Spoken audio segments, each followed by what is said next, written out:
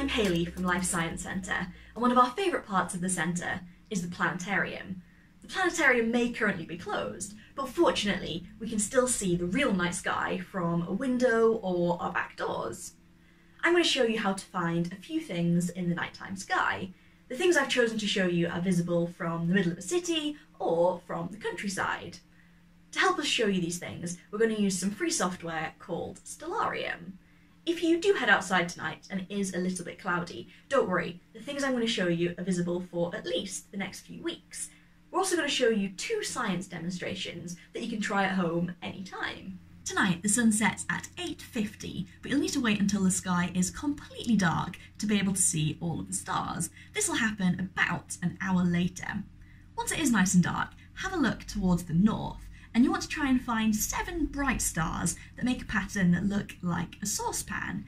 You will need to look quite high in the sky to find this at the moment. This famous pattern has a few names. In America, it's known as the Big Dipper. In Wales, they call it the Sosban, and here in England, it's known as the Plough. The Plough is an asterism. That just means it's a famous pattern in the sky, but not one of the 88 official star pictures or constellations.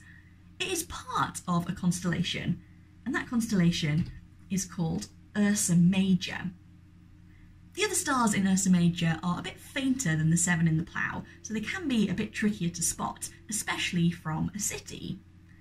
Ursa Major is the Great Bear. It's also what we call a circumpolar constellation, and that just means if you live in the northern hemisphere, you should be able to see it any night of the year at any time, as long as it's not cloudy. Once you've found the Plough, you can use it to help you find other things in the nighttime sky. I'm going to spin us around so that we're facing towards the south, and so that the Plough kind of looks the right way up. And then, if you imagine a line coming down from, If you imagine a line coming down from the pan end, and keep looking in that direction, you should find a pattern that looks like a backwards question mark. At the bottom of this is a star that looks quite bright and even a little bit blue. This star is called Regulus, and it's part of the constellation Leo, and Leo is the lion.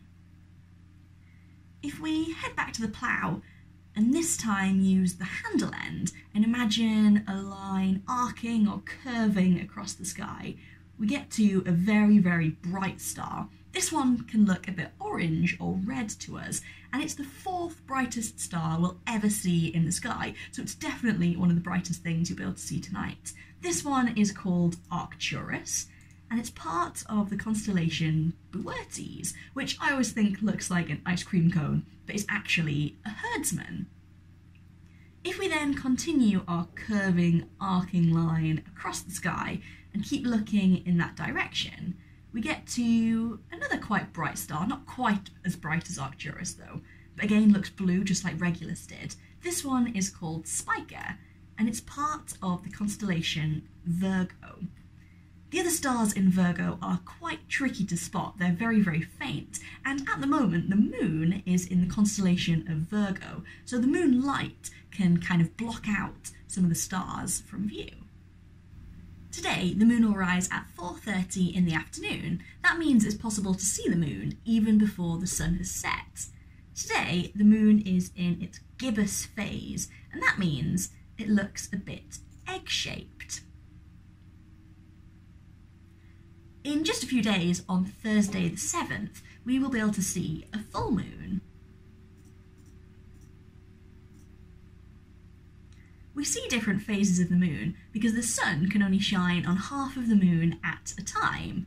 The moon is kind of like a big mirror. It reflects the light of the sun, and depending on which part it's shining on, we can see different shapes. When we look at the moon, we can see different colours and different patterns on its surface. These darker patches are called seas. They're not seas of water, they're made of a rock called basalt, and that rock came from ancient volcanoes. They're often easier to see if you have a pair of binoculars that you can use. Even a really cheap pair will give you a slightly better view. We also have all of these circles. These are called craters. This one over here is called Copernicus, and this big one down at the bottom is called Tycho. Amy is going to show us a science demonstration about how those craters formed. Hello! If you look carefully at those craters on the moon that Hayley mentioned, you might also notice some lines coming out from them, which we call ejecta rays. I'm going to show you how craters and rays are formed when things crash into the surface of the moon. Things like big space rocks. Here is my model of the moon's surface and my impactors, stuff that crashes into the moon. If I drop an impactor from directly above, you'll see it forms a crater, and some of the material that was underneath the surface gets churned up and sprayed out in lots of directions to form those ejecta rays. You might spot some craters on the moon which have more rays on one side than another, like Tycho, which Hayley mentioned. That happens when the impactor strikes the moon from a different angle, like in my second throw here. Tycho's impactor came from a low western angle. You can see how this time the rays mostly spray out from one side, so it looks quite different to the first crater. The size and shape of the impactor makes a difference too. For my next throw, I picked a bigger impactor. This time, the crater is bigger and more material is churned up and sprayed out to form the ejecta rays. Sometimes craters and rays from multiple impacts overlap, which has happened here. The moon isn't the only really bright thing in the sky at the moment though. Over the last few months, I've noticed something else as well, and you might have spotted it too. Hayley is going to tell us a bit more about it. Thanks, Amy. I loved those slow motion clips. That bright thing you mentioned is visible if you look towards the west, and it might look quite a lot like a star, but it's not. It's actually a planet. It's the planet Venus. An easy way to know if what you're looking at is a planet or if it's a star is to see if it twinkles. If it is twinkling, it's a star. If it's not, you've probably found yourself a planet. Another easy way to find Venus is that it's one of the very first things to appear in the sky after the sun has set. My favourite fact about Venus is that it's the hottest planet in our solar system, but it's not the closest planet to the sun. That's Mercury. I'm going to hand you over to Ben, who's going to explain why Venus is so hot. Thanks, Hayley. Venus isn't the closest planet to the sun, but it is the hottest, with the average temperature on Venus being 462 degrees Celsius. To put that into perspective, the average oven in your household goes up to 250 degrees. So it's much, much hotter than the hottest setting on your oven. And that's all to do with the atmosphere. It's made 96% carbon dioxide. So I've got two identical jars here, and they've both been sat on my windowsill for the past couple of hours gathering sunlight. This jar just contains normal air, and this jar has more carbon dioxide in it. And I'm going to use my really cool infrared thermometer to have a look and see what the temperatures are inside. So the one that just has earth air in it, the temperature inside there is 19.1 degrees Celsius. Relatively cool day today. But the one that is mimicking Venus with more carbon dioxide gas, wow, that is 22.9 degrees Celsius.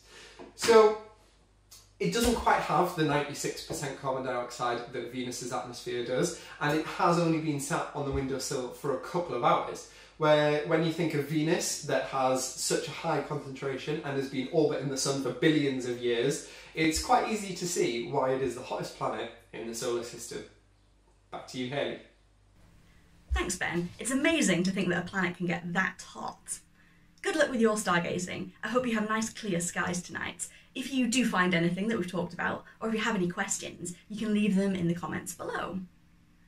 You could even have a go at taking a photo of the moon or Venus. You can get some nice ones using just a smartphone camera.